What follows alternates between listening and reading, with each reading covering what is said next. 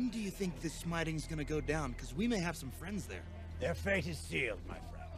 But for my faith and devotion, that selfsame God has promised unto me the whole of this land.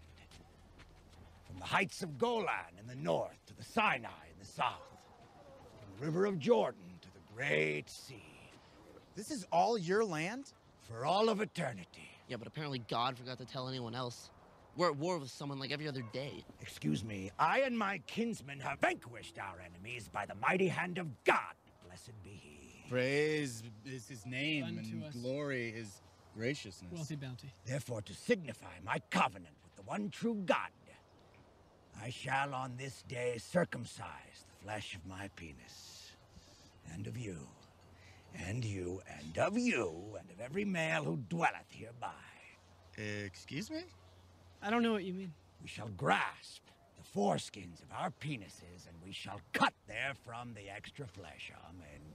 Oh, I don't think I have any extra. Couldn't we pierce our ears or something? No. So it shall be written, and so it shall be done. Let me get this straight. You're saying you have too much cock. And you wanna...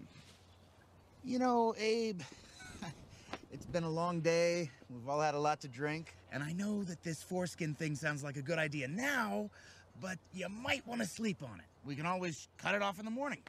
But if we do it now, there's just no way to get it back on there. No. Trust me, it's gonna be a very, very sleek look. This is gonna catch on. I'm gonna go get my good knife. Just wait right there. I'll be right back to cut your penises. Not the whole thing, you understand. Just the very tip. Then after, we're all gonna have wine and sponge cake.